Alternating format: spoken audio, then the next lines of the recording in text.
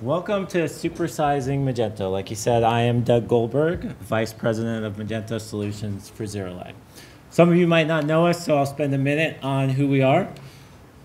We're a Magento Platinum hosting partner. We're also a Microsoft Silver hosting partner, and I'm most proud of we're also a Dell Cloud partner. Actually, they resell our services to their large enterprise clients. We specialize in managed hosting and managed private cloud hosting. We're all about white glove treatment. People matter to us. Our client experience matters to us. So that's what we're known for. We're 80+ employees, thousands of clients. Some of our most notable names on the e-commerce side are names that you would know. Styles for Less, Yakima, Progressive, Munchkin, Sephora, and VF Brands. So you might be thinking to yourself, why is this presentation unlike traditional hosting company presentations? If you happen to see our presentation last year, this is completely different. It's completely different from what other hosting companies did the prior 5 years before that. And why we're doing it is because there's a perception in the market that we need to address. That perception is Magento can't scale. In reality, it can scale very easily. You just need the right team. Supersized Magento needs the right team. Think of it like when the Yankees win the World Series. They don't rest on their laurels. They go out to free agencies. And my CEO is shaking his head at me because he's from Boston and I knew he was going to do that. It's the whole reason I used the Yankees. But think of it like free agency. So you go out and you make your team better. So we've found some best-of-breed technologies to bring to the ZeroLag team to basically squash the perception that Magento can't scale. And that's what we're going to talk about today. What we're including is front-end application acceleration with Instart Logic, back-end database scalability with Clustrix, and then you anchor that with the proven reliability, performance, and scale of ZeroLag, what we've become known for. That's our triangle there with ZeroLag, Instart Logic, and Clustrix, and the merchant in the middle. What I'm going to do is I'm going to let each technology partner spend about 3 minutes introducing themselves, since you might not know them.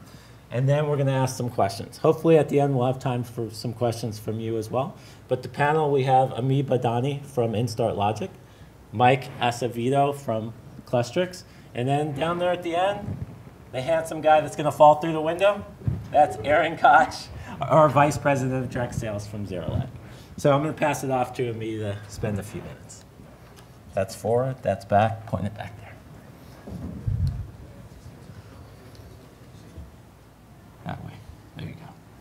So I'm going to tell you a little bit about our company, which is called Instart Logic, and essentially what we are is a software-defined application delivery service that is different and faster than traditional content delivery networks, and we'll go into a little bit about how that is.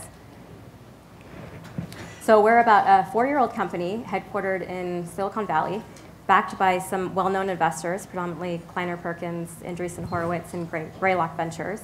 And our primary value proposition is really about accelerating the application delivery of your website. So think of us as basically loading your website faster than anyone else can in the industry.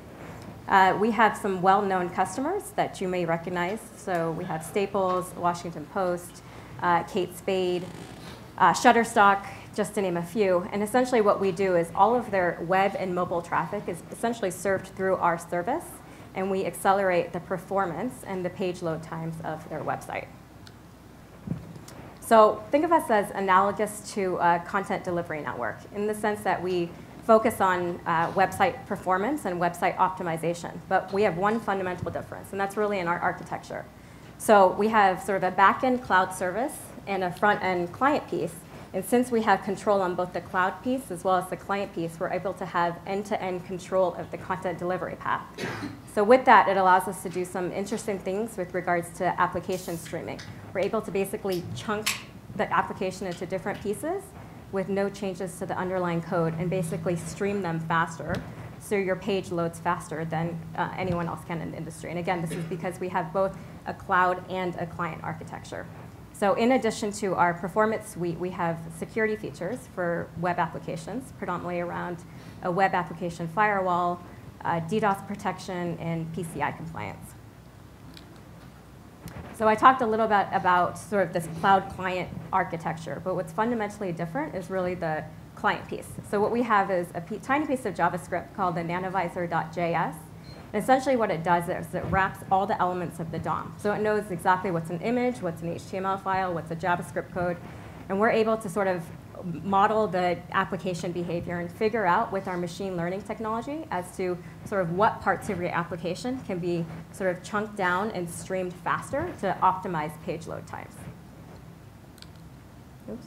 So in terms of sort of a practical example, Urban Outfitters, we sort of ran a performance benchmark for Urban Outfitters, well-known, obviously, retailer. And on the right side is Urban Outfitters with our service. On the left side is Urban Outfitters with the traditional content delivery network.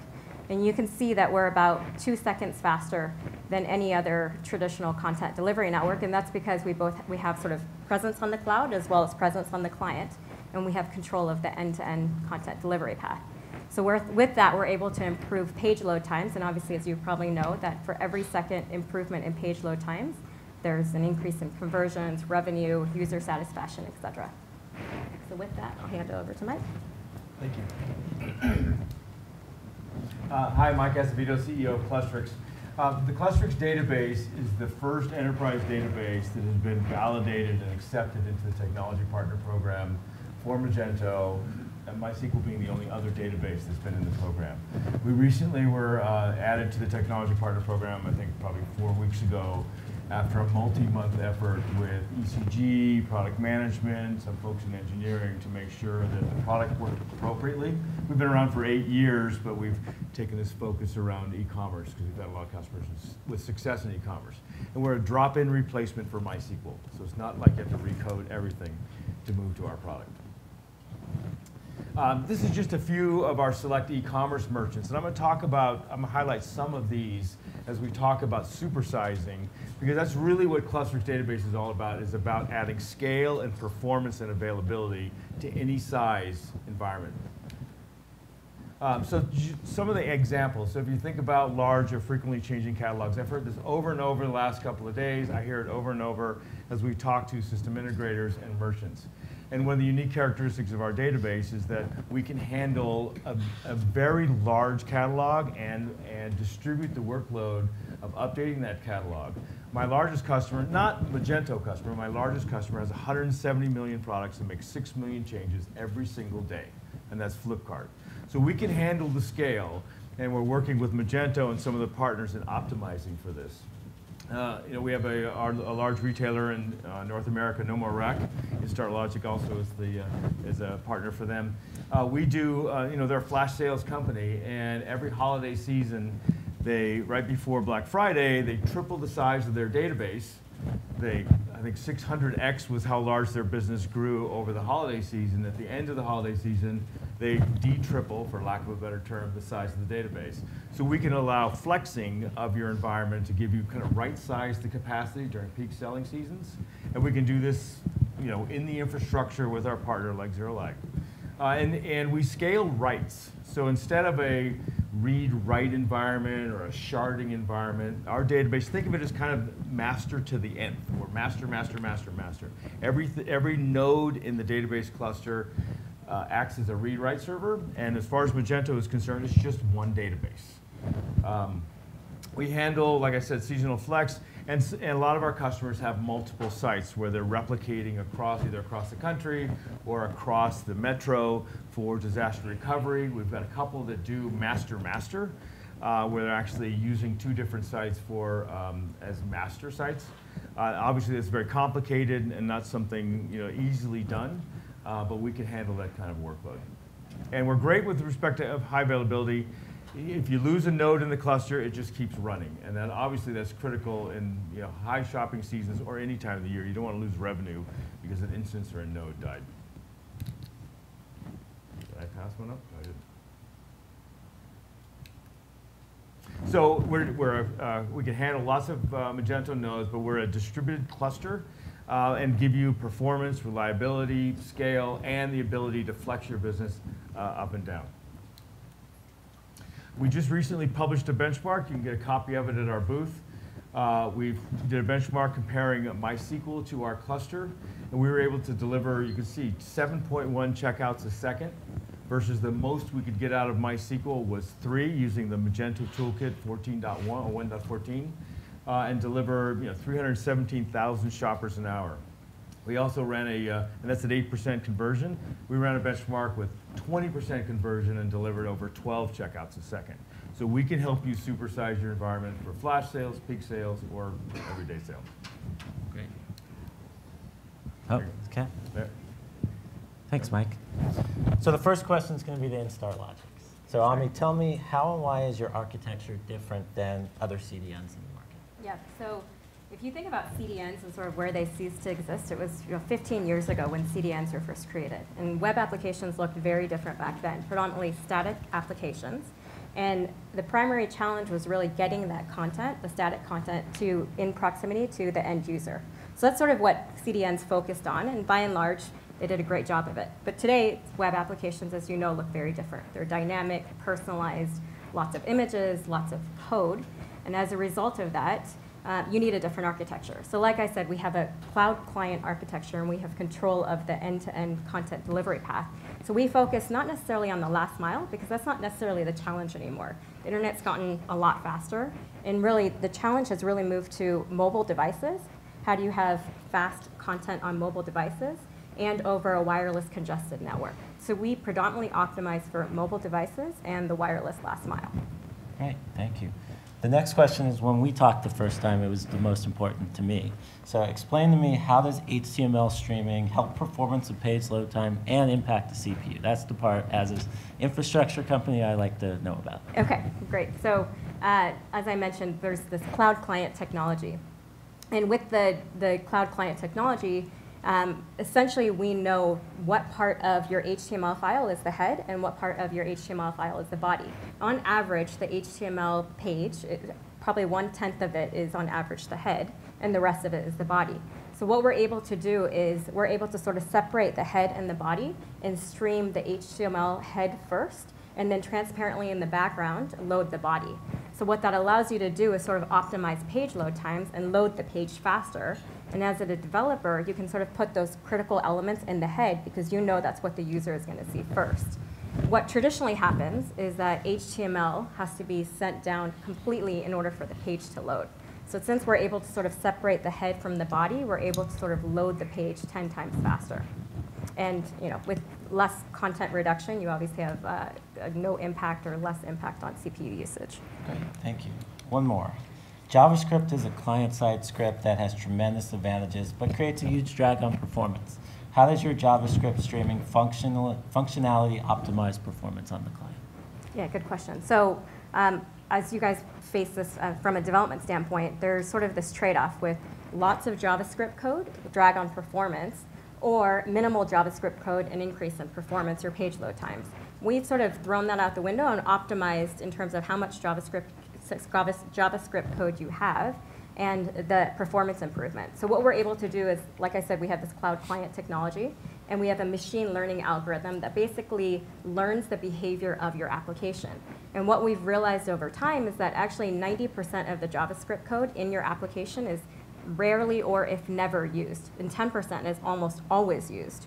So we're able to sort of learn parts of your application, figure out what part of your JavaScript is actually used, and sort of stream that down and cache the 90% or so that's never used.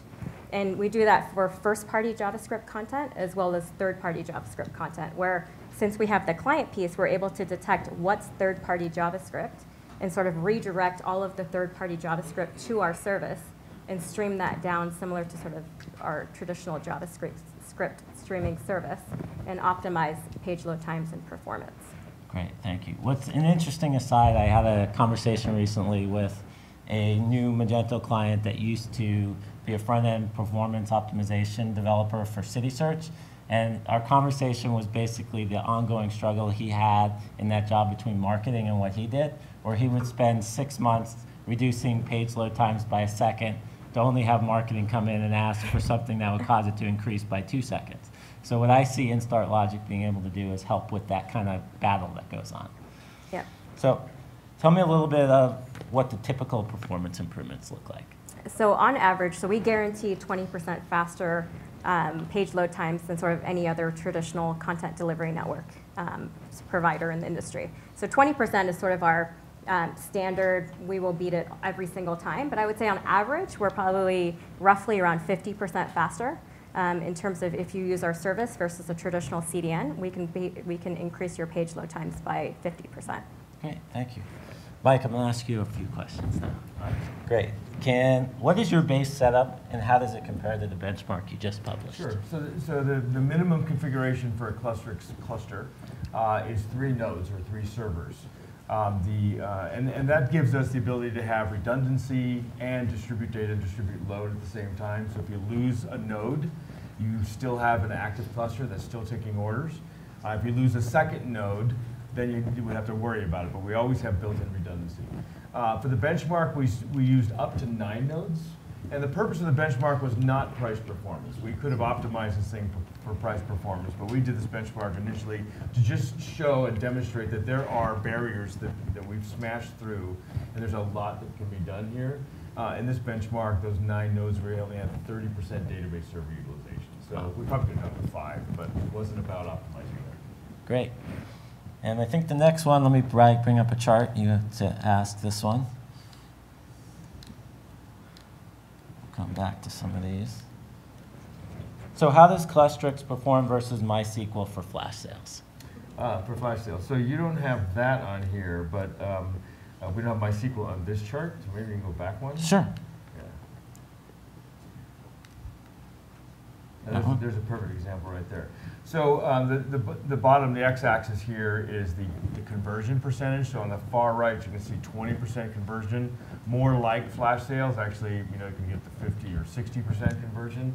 But we can handle and deliver 222,000 shoppers an hour with a 20% conversion in this benchmark. MySQL, the most they could do was 135,000 at 8%. When we got to 20%, there was a much higher error rate, and we couldn't deliver these kind of numbers. Great. I think the next chart is for the next question. So there we go. How do you add additional capacity, and what does it add in scale or performance? So the beauty of the cluster, because we allow flexing, is you can add capacity very easily. Once the node is on the network, you tell the database with one command to expand itself, and it'll automatically add that read-write capacity, distribute data in the background, and begin working right away. That gives you extra read-write capacity almost instantly to the cluster.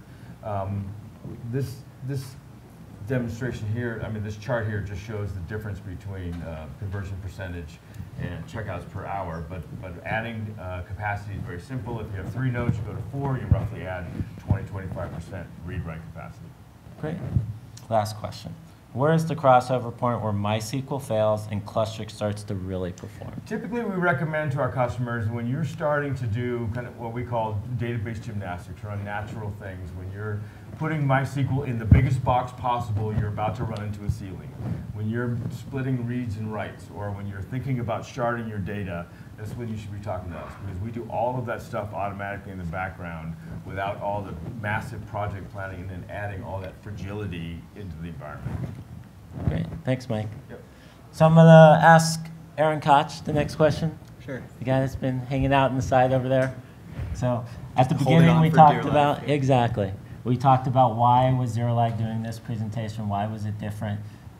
The question I have for Aaron is, now that we've heard the benefits of Instart Logic and Clustrix separately, tell us how ZeroLag incorporates it and what's it mean. Sure. I'm going to actually step out from my precarious position here.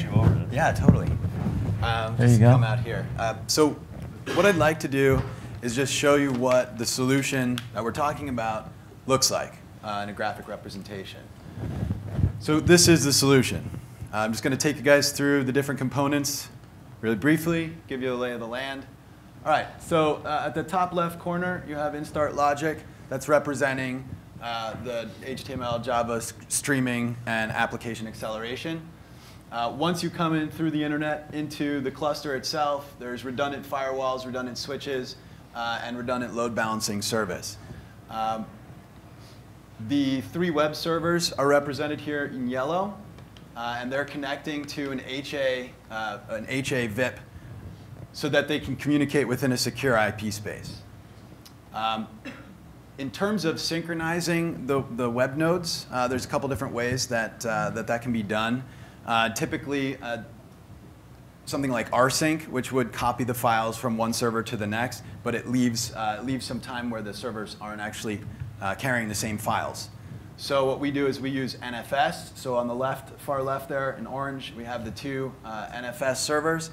It's a network file system and allows us to mount the same file system on all three of the web servers. So all three web servers are actually looking at one single live set of files.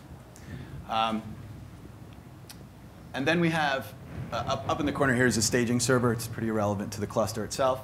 And then Clustrix database servers, 3 of them on a floating HA VIP as well. And this is where the scalability really lies.